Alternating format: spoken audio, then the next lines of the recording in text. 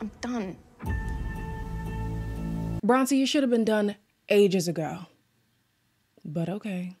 Hello everybody, welcome back to my channel. My name is Queenie. For those who don't know me, reviewing Married at First Sight Australia Season 10, Episode 32. Before I get into it, please make sure to like this video, subscribe and hit the bell, and leave a comment down below. So, we are at the final dinner party, and this is like the final reckoning for a lot of these couples because a lot of people are realizing, we ain't gonna be together in the long run, okay?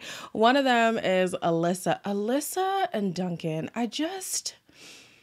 you guys know how I feel about Alyssa, okay? Alyssa is determined to make Duncan look like the villain some way, somehow. She believes she's able to do it. And so she's recounting how the homestay went. And I'm just like, I don't recall things going down that way. He says he never takes anyone on the boat. Okay, that's not true. I was like ready to tell him like how I'm falling for him. He pretty much ripped our entire relationship apart.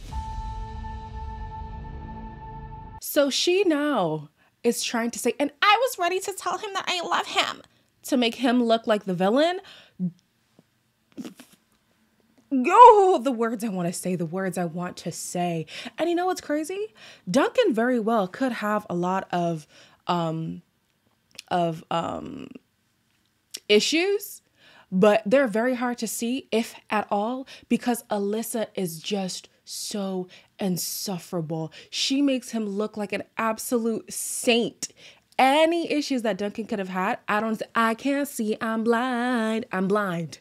I am blind. I see nothing. Some of you guys were saying in the comments down below that he's being petitioned to be the next Bachelor. I will even cover The Bachelor if Duncan is the lead. Absolutely. Alyssa and Harrison must have went to the same school of victim, because here Harrison is trying to make it seem like he was just absolutely hounded, was shocked, taken by surprise, was attacked by Bronte and the sister. And I'm like, you have selective memory, don't you? Because what about the part you played? Bronte just viciously attacked me. Oh, you're a gaslighting, narcissistic dickhead. Bronte's finally got full-on support from the sister and perhaps found a voice. Can we talk? Oh, he wants to talk. control the narrative. Okay, I'm fine. Okay. I'm actually fine. So you didn't gaslight her? No? You didn't call her a liar? No? You don't love bomb the girl, giving her all this affection, pulling it away very quick? You didn't do any? Oh, okay.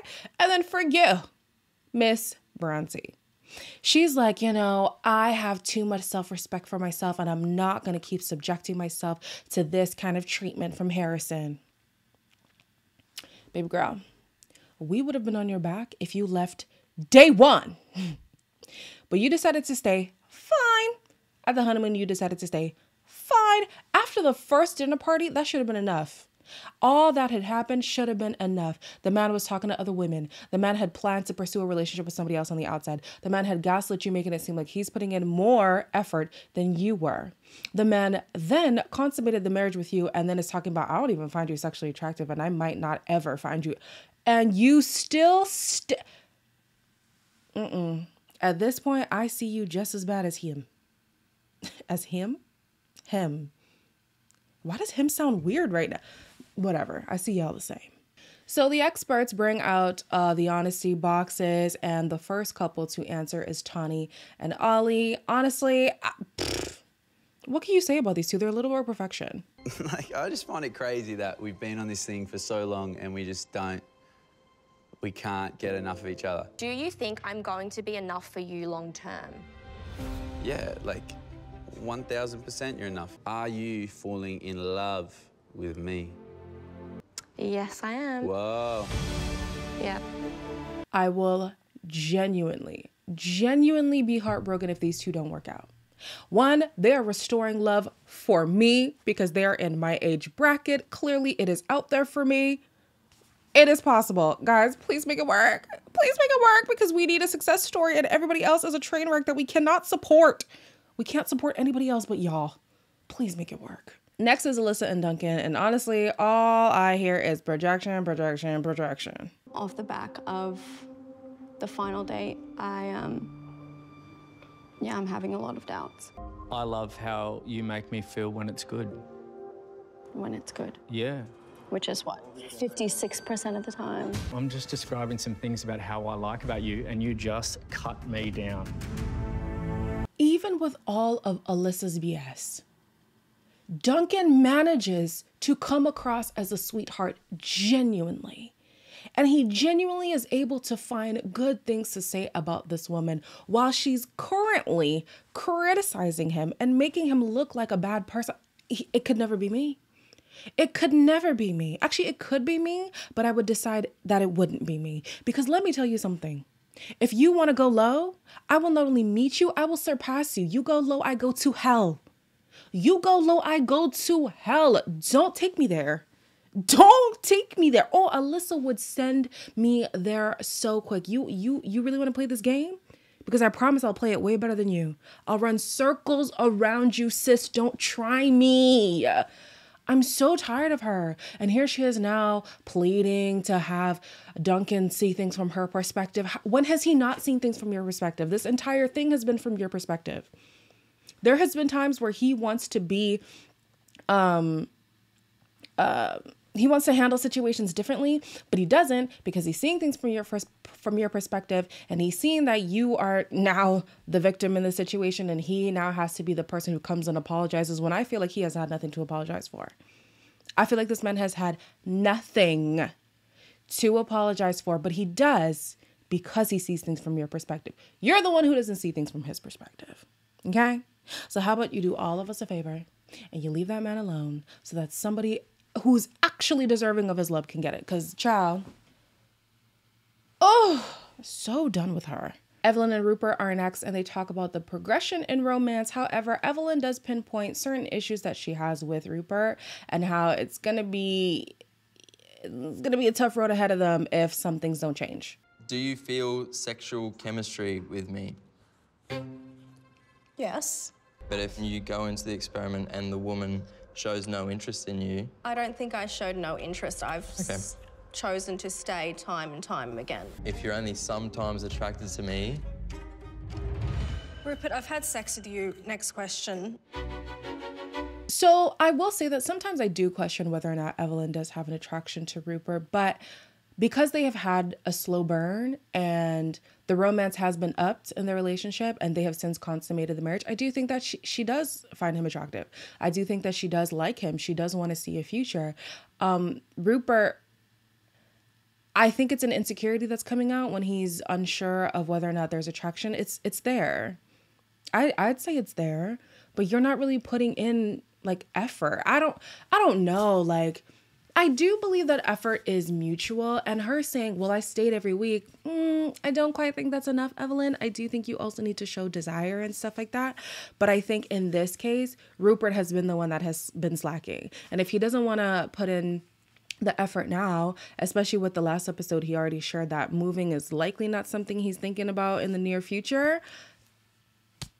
This relationship is not going to work unless that changes. Like, you need to be the aggressor. You need to be a little bit more romantic, a little bit more, you know, the chase, the court the woman, damn it, court her. Rupert, yeah, I don't know. He's a hell of a lot better than Cameron, so I'll give him that. Speaking of Cameron, Lyndall and Cameron are next, and I don't know. I feel like Cameron all but said, not even, I don't know. No, he literally said it. Yeah, this man doesn't want to be with her. I don't know if you'll fit into my life in the NT. Doesn't mean that you can't fit into parts of my lifestyle.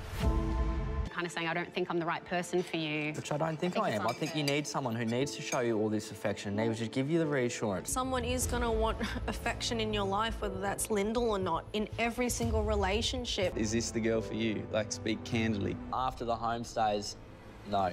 Lyndall, don't let a man tell you he don't want you more than once. Don't let a man tell you he don't want you more than once. He cannot give you affection. He says he doesn't think he's good enough for you. He basically said anything that y'all have done intimately has been pressured onto him. He doesn't want you to move And if you did move, y'all wouldn't be in contact anyways. And now he just told the men, I don't really think Lyndall's the one for me. Girl, cut it and run. Cut it and run. Cut it and run. Do like a Bronte, get up and leave. Don't turn back because it's over. It is over. I agree with Evelyn when she says, you're gonna need to be a little bit more affectionate for anybody, not just for Lyndall, for anyone. And yeah, Cameron might have made some big strides for him personally, but when it comes to pursuing and maintaining and having a flourishing relationship, you got a long way to go, mister. Long way to go. So maybe just focus on your career right now, because don't waste another woman's time the way that you've wasted Lyndall's, please. Now in my mind, I was like, oh, Cam is such an asshole. I didn't expect somebody to actually call him out on it though. For her to hear this in front of everyone is a low blow. Is it? That's no good. You are such an asshole. I don't think this was necessary. I don't think it was necessary. Because I actually do think Cameron is trying, which is the saddest part about it. I think he is trying. It's just this is his capacity. But yeah, I do feel the same. I feel the same. Leighton and Melinda claim to have strong feelings for each other. I think Melinda basically said she loves him. But yeah, Leighton's analytical mind is just not computing for him. Are you falling in love with me? Already there. Aww. If you can't speak to someone, are you really? I knew you were going to do this. Far out. I'm right, you're wrong. Yeah. It's black, it's white. It's very hard to get any sort of understanding. Are you falling in love with me? I'm not there yet. Listen, at the end of the day, just because you have feelings for somebody does not mean that you're compatible, and that seems to be the case for these two. Yes, you have strong feelings for each other, but logistically, do we work? The answer is no. Two headstrong people who don't want to concede to anybody at any point ever. It's never going to work ever, unless you're okay with just having it be like a business arrangement, you know, where y'all come just for intimacy and to show face. But if there's an actual relationship there, it would be a tumultuous one, that's for sure. I'd have to agree with Harrison, which I hate to do, but it is a toxic relationship. It is. They sweep a lot of things under the rug because when they do address it, it's World War III. So, sucks for Melinda. She just expressed that she loves the man. He's not there. He's not even falling, I think he said. So, it's probably a wash for them too. It's a wash for damn near everybody. It's definitely a wash for Bronte and Harrison because... oof. How could I have been a better partner to you over the last couple of months? I don't want you to threaten to leave me again. You and your sister attacked me. Oh, please. She called me very, very damaging things in an aggressive manner, and you supported that. You victim complex yourself all the time. No, I don't think so, Bronte. Everybody else is the problem. Don't tell me what I think, Bronte. No, let me talk. For once, just let me talk. We're done. We're over. And I honestly don't want to see you again. I think the timing is very convenient for you, Ms. Bronte. You chose the end of the experiment after you've gotten your entire stipend, basically, and you've been on the show for however many weeks now. Now you want to give Harrison a piece of your mind? Okay. Everything that you are dealing with him, you've been dealing with from the beginning, and you have felt these feelings in the beginning, but you constantly decide to, you know, pretend like it didn't happen, and you're going to give it a proper try. And you know Harrison's falling in love with you, and you want to fall in love with him, and you want to move to Sydney, and you, oh, girl, please. Like, please.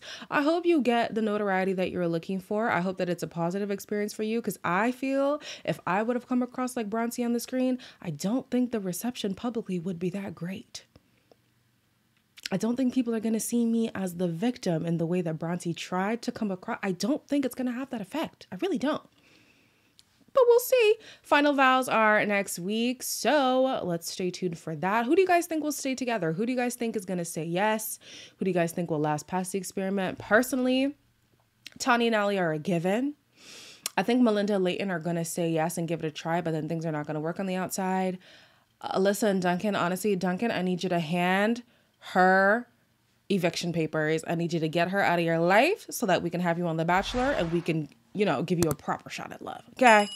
So yeah, as always, like, comment, share, and subscribe, and I'll see you guys in the next one.